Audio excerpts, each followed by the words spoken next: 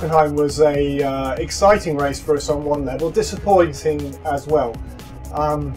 Exciting because there were lots of close fought battles, lots of overtaking, and also at a team level lots of little dramas for us to manage, arriving at the finish line underneath the 100 kilos of fuel, managing the earth system, and looking ahead to the ever-present threat of rain during the race.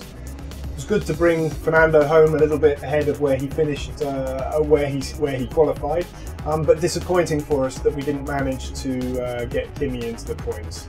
And some of that was the consequence of the contact he had earlier on in the race with his front wing.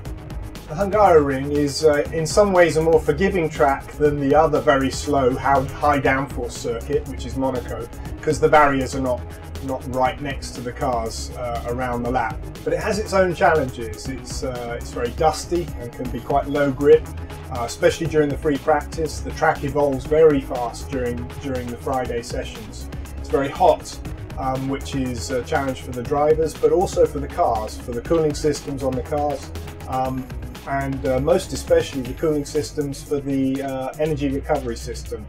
It's a short lap with a fair amount of energy passing to and from the battery, and so quite a strain on that. This stage of the season is always the transition between the currently racing car, the 2014 car, and the next season's car, with resources in the factory transitioning from one to the other. So heavy work on both projects, with quite a lot of work still remaining to bring lap time to the 2014 car, but equally a lot of work too on 2015.